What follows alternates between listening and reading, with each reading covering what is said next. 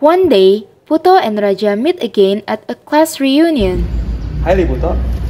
Raja. How are you? Thank God I'm back. And you? I'm good. What are you busy with?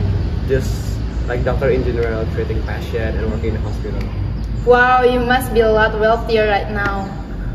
Not really, because actually now I'm having a hard time. Oh my gosh, I'm sorry to hear that. But don't worry, because I'm saving some money, though is it not too much.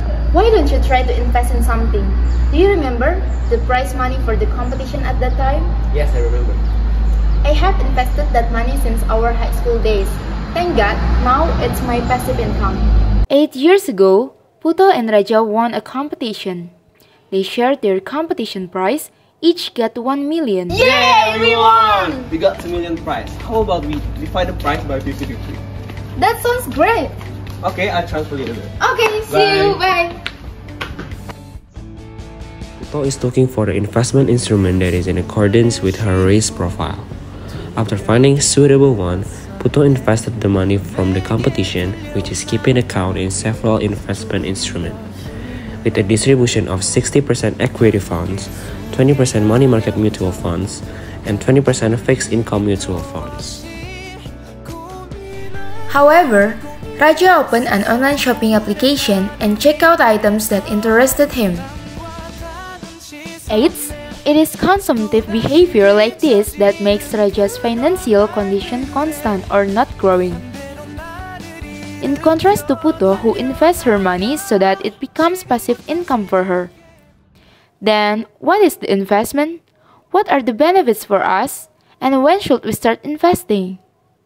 In general, investment is a person's willingness to allocate money or valuable resources at this time, and hold it until the specified time in order to receive a profit in the future. Why is investment important? There are at least 3 reasons why it is important to invest immediately. 1. Increasing the value of personal assets. By investing, you can increase your assets and wealth. With increasing assets in investment, your wealth will increase in the future to meet your financial goals. 2. Get passive income. Passive income itself is income that you don't get directly.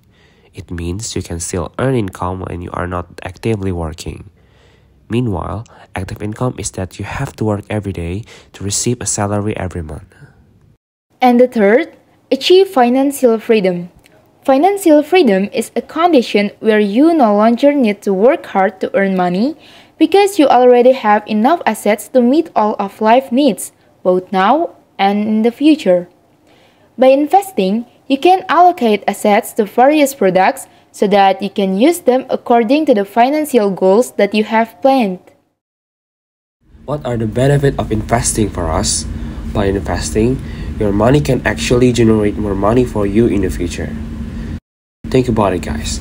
If we only save money in account, the value of that money will be eroded by inflation, which increases from year to year. Meanwhile, if we invest the money, then its value will follow the trend of interest rates in the market. So of course, it will be more profitable for us in the future. And last but not least, when should we start investing? Invest as early as possible, because we never know in the future the interest rate trend in the market will increase or decrease. The most important thing is that we understand what investment is and know which investment products are in accordance with our risk profile so that we can get maximum profit. Remember to always be consistent in investing. Time is investment's best friend. So as early as possible, we should start investing.